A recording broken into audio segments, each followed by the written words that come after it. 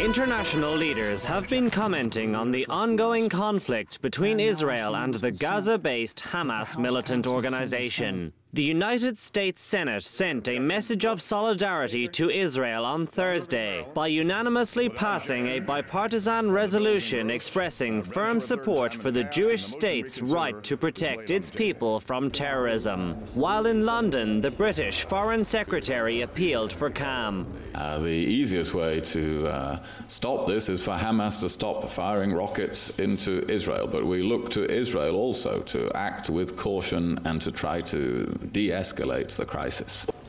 European Union Foreign Policy Chief Catherine Ashton said she had spoken to Israeli Prime Minister Benjamin Netanyahu and went on to comment the rocket attacks by Hamas and other factions in Gaza which began this current crisis are totally unacceptable for any government and must stop.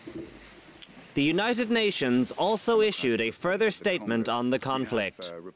The Secretary General is extremely concerned about the continued violence in Gaza and Israel and deeply worried by the rising costs in terms of civilian lives.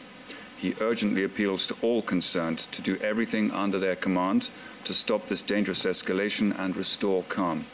Rocket attacks are unacceptable and must stop at once. Israeli President Shimon Peres also issued one of his first comments regarding the recent conflict, saying nobody doubts the legitimacy of the operation. We cannot leave millions of women and children abandoned to this lunacy. There is no reason for Hamas to fire on innocent Israelis.